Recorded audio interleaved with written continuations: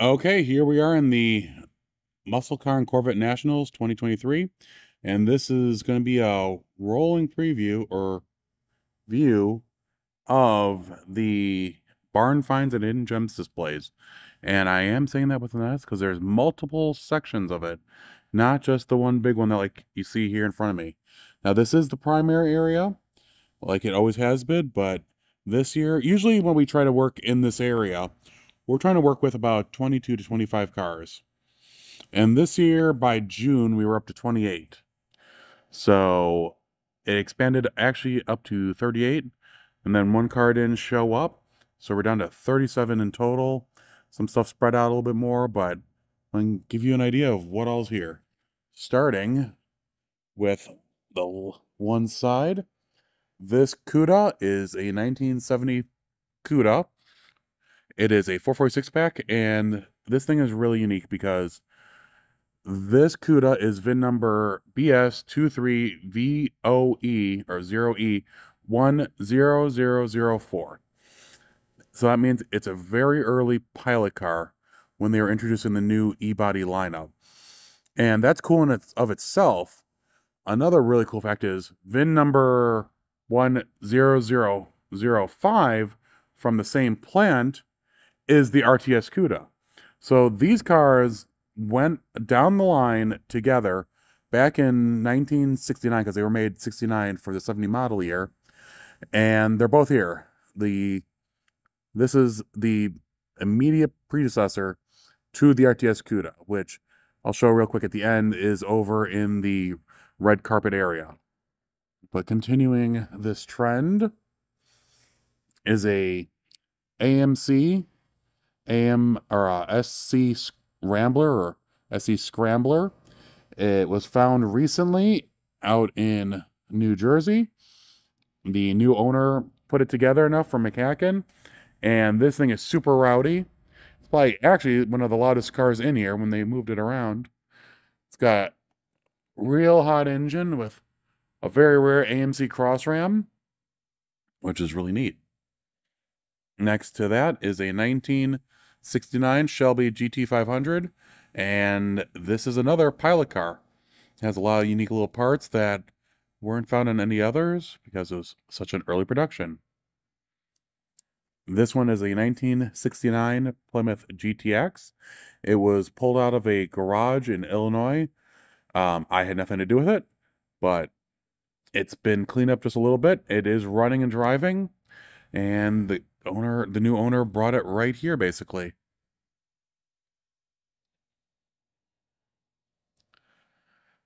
Next, so that's a 1961 Chevy Impala. It's ermine white, and it's out of Kentucky. Actually, it's out of Kentucky right near my friend Shane. Next to that is the Hobbs 1966 Dodge Coronet 440. It's very unique because this car has a build sheet from Mr. Norm's, and at the very bottom, well, it's the build sheet from, Chrysler from Dodge, but at the very bottom it says 426 wedge. And there's been a rumor that Mr. Norm got a handful of 66 Coronet 500s and 440s with 426 wedge engines, and I think one or two are known. It's the most recent second one to pop up. So that is pretty cool. Next to that is a 1968 Chevrolet Camaro. I think it's an RSSS 396 car, but really neat time capsule. It's got a small block in there now. This right here is a 1970 Dodge Super Bee. It is a 446 pack car, and it doesn't run, but it rolls pretty easy, which is a pleasant surprise. Then here is a 1968 Hurst Olds, and I'm pretty sure it's original paint from what I was told, but the owner runs it in I think, yeah, like Nitrous Street Brawl and all that. This is another one that took me by surprise coming out of Missouri. It's a 1970 Dodge Challenger TA, and it runs and drives. This is another really loud one. When I saw this thing come off the trailer, it was breathing fire. But man, look at the meats on the back of this thing and the stance. It is killer. Then we got a 1968 Dodge Charger RT, 444 barrel. I believe it's a 4-speed. No, it's an automatic. Remember I had to move it earlier. And it's basically original.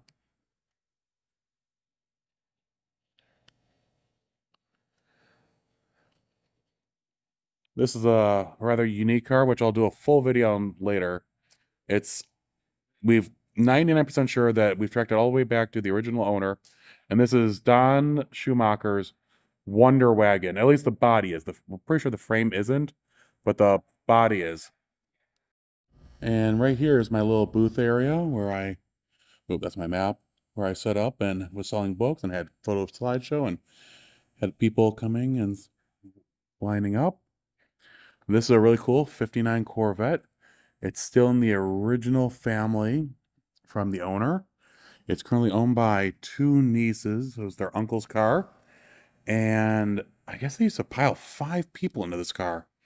It's really neat. I'll add a picture of the story. Here's my friend Tom Rossman's 1970 Charger RT. And it's a 999 silver car. It was brought here by Seth and Ryan Degenhart. They're continual contributors to the barn find display, and Seth now runs Zone 4 for the most part. This is something right up my own alley. It's a 71 Challenger RT 446 pack. I don't know if you can see it. It's pretty crusty. Just exterior. It's not rusty. It's just well patinaed. 446 pack, 4-speed, one of 127 4-speed RTs like this. I don't know why it has an Argent shaker. Shouldn't it have a black one? And it should have a black grill and black taillights, but it has Argent, which I don't know enough about that to comment. It's really neat. 72 GTO HO 455 with the WW5 package. These things are cool. I like GTOs. Here's a Mopar 5150 70 Superbird that was rescued out of, was it South Carolina, with the Shelby that's up ahead. 446 pack car. Automatic. Here's a 1969 Boss 429 Mustang. It was raced in Pennsylvania early in its life, but was found in Houston, Texas, and somehow or another they were able to locate the original engine for the car, and they just got reunited yesterday. This is a 1969 Coronet RT with a 426 Hemi, and this car does run. It is an automatic car, yellow with black interior, striped elite. It was found in Griffith, Indiana. Oop, sorry. This is a 1968 Shelby GT500. It was found along with the Superbird, and its original condition, including lime gold paint and black interior. This is one of the more unique cars. It is a 1969 Dodge Super B. It's a pretty basic car, but it's a 999 paint code car, which means it is you can special order basically any paint. And it was ordered in pink. Only known pink 69 Super E. I think there's like one pink 69 Dart Swinger somewhere out there, but that's about it. Here's a 1970 Buick GS Stage 1. Really cool paint. I love slotted mags. Around the corner this is a new area of the show for barn finds. It's actually where that truck usually parks. But this is a 1970 Buick GSX, which is cool. I love GSXs. And it's really neat so this GSX is a daily driver. It's owned by a gentleman here in Illinois. And behind it you say, oh, why is this Oldsmobile behind it? What does this deserve to be in the show? This car has almost 500,000 miles. It is owned by the brother of the owner of the GSX. So we're like, oh, that's appropriate. Okay, and going through the middle of barn finds in the upper area, this is an extremely rare 1970 Hurst Old. And you're like, no, they never made a Hurst Old in 70. They made 68, which was like the one on the other side, 69, 72, and so on. They didn't make a 70. They made one 70, and this is it. It was found in a backyard abandoned. I'll post a picture of the entire story here in a second, but it's been rescued. It's extremely rough. Well, I'm just going to swing around real quick. Ooh. It's extremely rough, but the custom spoiler from Hurst is still there, or what remains of it. There's a picture of, I think that's the only like known picture of the car at when it was like being used for promotional use. It's a sunroof car.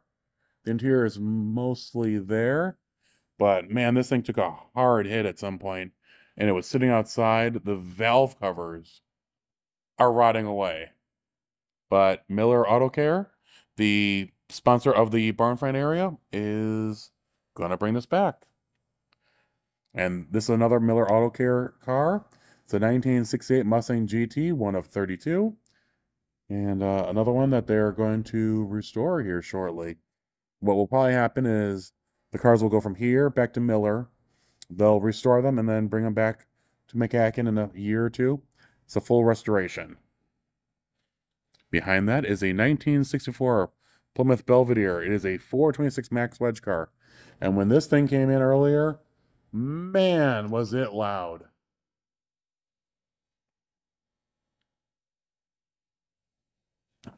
Oop. But it runs, it drives, it even makes the bed. No, it doesn't make the bed. I love the vintage stickers. I'll get the other ones on the other side. Original interior, original. This came out of Minnesota. Firestone sticker. And then back here is a very rare Buick Wildcat. And you're like, Ryan, why is there a Buick Wildcat in here? Well, because it's got the big engine, big old nail head, dual 4 barrels.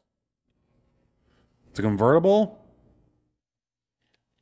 and it's got 4-speed on the floor. So this thing, I will say, for all the cars that we have in barn finds this year, this one gave me the most issues because, man, it did not want to roll. I mean, you would think a 4-speed would roll pretty easy. This thing took us getting go jacks and spinning it around because it was such a difficult car to work with. But we got a place thanks to my friends. Um, I'm blanking because I haven't slept in a few days. Pat McConnell, Eric Walker, and the whole crew, Doug Burdall. I mean, they helped me put this all together, and I appreciate it. And now we're going to go over to the lower barn find area and show you what they got. Okay, here's the lower section. So just for context, up there is the normal barn finds area, and we have an additional section down here, which isn't even the final section. We actually are in the lobby as well. But real quick, this area, this is my friend the Colchins. They had the Superbird in the video from last year that was in barn finds and is now fully restored. But this is a recent acquisition for them, well, within the last like 6 months.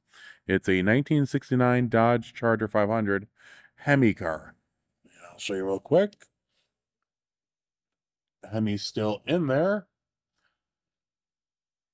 I'm not quite sure on the color, but it's a white interior, which is really cool. Looks like it's automatic on the floor. Looks like it was a green car from the trunk lid. Got my favorite rims on it, slotted mags. Next up is a 1977 Pontiac Can-Am T-top car. And now, I think these things are cool. I love the Shaker Hood. I love the bigger cars. I remember reading about them in Muscle Car Review and all that. And this is a really nice example. This one runs and drives. And I had no idea that they ever made a T. I didn't know they did T-tops. And that's a really good looking combo. I would definitely not throw that out of my garage. That is pretty. This is a really nice, well-optioned 66 Dodge Coronet 500 with fully decked out engine and just a little bit of moss and mold on it.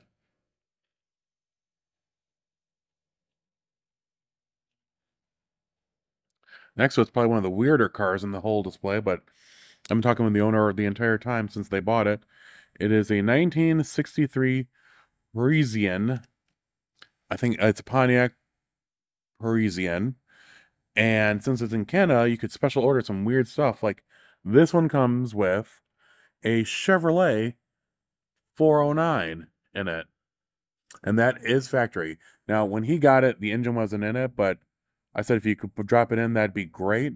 So the engine, I believe it's the original engine. Just it was freshened up and put in the car so it could run.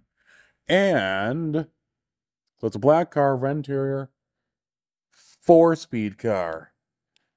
This thing is just incredible, except for all that Bondo. And this here is my friend Tom Hergert of Rocket Restoration. They restore Mopars primarily. And this is a 1970 Roadrunner 446 barrel car. This one does run and drive as well. And of the old school flame paint job on it. He brought it, basically, I mean, he actually leapfrogged it all the way from Washington here for his first time in barn finds, which was really kind of him. And definitely I know people have been drooling over it because it's an air grabber car. And the last car in this section is a 1965 Plymouth Fury 4-door. It's got a 426 street wedge and a 4-speed manual transmission. It was seen in Hot Rod magazine. And this is a legit car.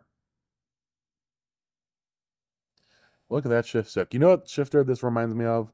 I did the video about a year ago on that 1966, I think it was a Polara cop or a FBI car. And it was like a 3-to-3 4-speed car, 4-door also. And those are just so cool. At the show this year, we have counted 4 different 4-doors with 4 speeds in the show. That's the only time that's ever happened. But this is the second section of the show. I'll go show you the last remaining 2 cars. This is the last 2 that are technically in the Barn Finds Hidden Gem section. And it's gotten so big that we've now gone into the lobby of the show. This is a 1970 Plymouth Cuda 340 car. Very well documented. I've been told it was pulled out of a garage or something just a few weeks ago in Ohio. Blue car. But this one's something special. This one I will have a full video on because I was involved with it a few years ago. Oh, here we go. Here's the blue one. It's a 340, 4-speed. Sure grip, heavy duty Hemi suspension. 2 owners since new. Very cool. So this one I was involved in in 2017. And I had the opportunity to document it. And I was actually supposed to see it again just a few weeks ago when it was pulled out of where it was in storage, but that's when my Challenger blew up. So unfortunately, I never got the chance to go document it when my friend Dean pulled it out of storage. But I will have a full video on this thing here in the near future. So that's it for MCACN Barn Finds and Hidden Gems Display. Let me know what you think. Go back, check out the old video from last year on the Super Words and all that. And it's going to be a lot of fun. Thanks for watching. I'll talk to you all soon. To say that the Barn Finds and Hidden Gems display was a success is an understatement. I never had an opportunity even to go to the bathroom. We were so packed in there all day. And it was a constant stream of people talking to me, buying books, signing stuff. It was an absolute blast. I can honestly say that it was a blur. I don't remember much from Saturday and Sunday other than I talked to a lot of people, I met a lot of people, and I had a lot of fun. Well, here it is, a week after MCACN move out. I'm recording this Sunday. Just now, finally clearing out my van. of all the MCACN stuff that I acquire. Like, I carry the jack, I carry some other stuff, and man, with Thanksgiving and the weather, it's beating me up. It took me a few days to recover. I don't even remember, like, Saturday, Sunday very well, because it was just so busy. And I appreciate everyone who came out and said hi. I hope you enjoyed the show. Definitely looked packed from the few times I was able to look out over it. And of course, I'll show you some of the pictures of barn finds being completely full. I know it was we called it a hyper-stimulating situation.